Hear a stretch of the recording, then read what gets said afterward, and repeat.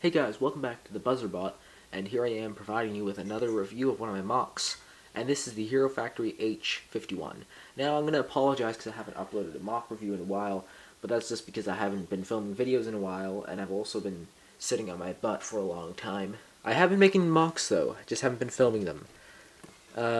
Anyway, this is the H51, and it's a prototype for the original Hero Factory heroes. This is even before the original Hero Factory 1.0s were made. And what, I haven't actually made this, but this particular prototype would have been hooked up by wires to a large rig, so it wouldn't be able, it has no power source on it. Later versions would carry a early rudimentary hero core on them. These were considered usable enough to be used for actual hero work, except they weren't used off-planet. They were only used to guard Hero Factory assembly towers and whatnot. They weren't actually very useful, and they were easily taken out. But this is where we started. As you can see, it has some motor belts here for moving the hands. It has some large feet for balancing it, and it would walk slowly. It wouldn't walk very quickly. This is its head. It uses it doesn't have any eyes on its head. It only has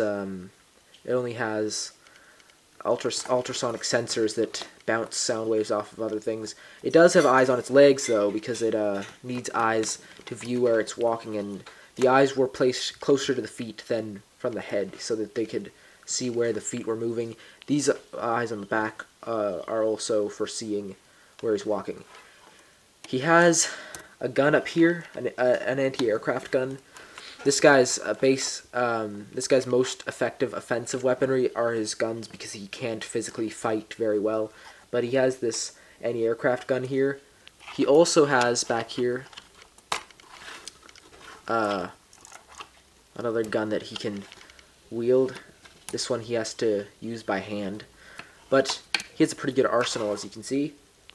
He's a pretty decked out vehicle, but this is a pretty early prototype, and one of the first to actually be used in service. One of the first humanoid ones, especially.